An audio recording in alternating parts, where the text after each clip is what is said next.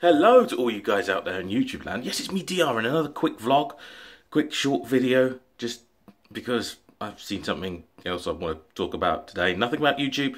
This is actually about the UK and a change. So the first major shake-up in the driving test in 20 years sees a few minor, well, I say minor changes, a few actual changes, 4 changes in particular. So the most, I think the one that's created the most controversy is the fact that part of the driving test will be a sat-nav test.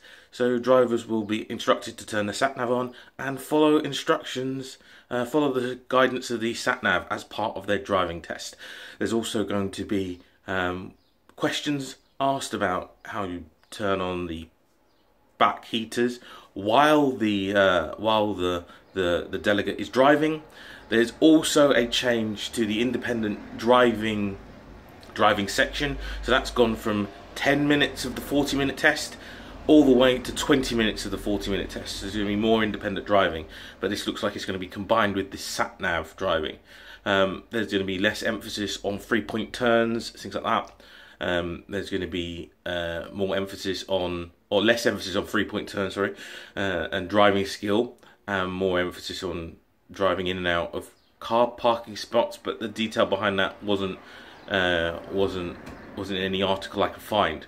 So, whoa, that was a door close. It's a bit windy, you see.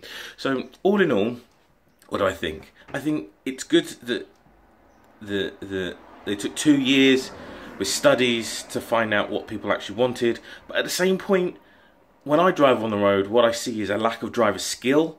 So people pass their test and they just kind of forget their learnings and just go out there and do what they want to do. There's a lack of indication, so people don't indicate to let you know where they're going.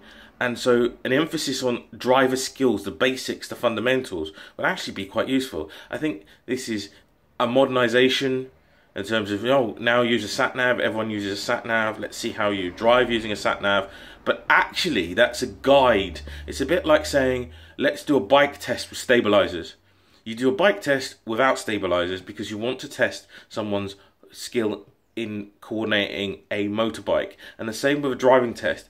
In the UK, it should be about the skills of driving, not how you use all the peripherals that you might have, because there's some people who still drive without a sat-nav. I know they're all over the shop. I know that, you know, the modern generation tends to use sat-navs for everything, but actually skills of navigating helps when sat-nav goes wrong.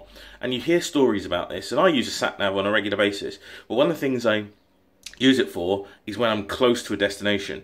So I'll switch the sat-nav on, but I understand how to navigate from point A to point B as close as I can using the motorways and things like that.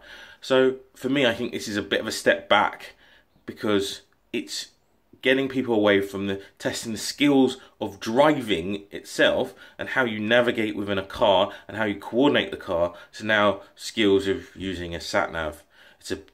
I don't know. You guys tell me what you think. Is this a good change? Is it a bad change? What happens in the US as well and other countries? What does their driving test look like? Really intrigued to know. Anyway, this is DR saying peace out. Have a safe journey wherever you're heading. Like and subscribe. And I'll speak to you later. Bye!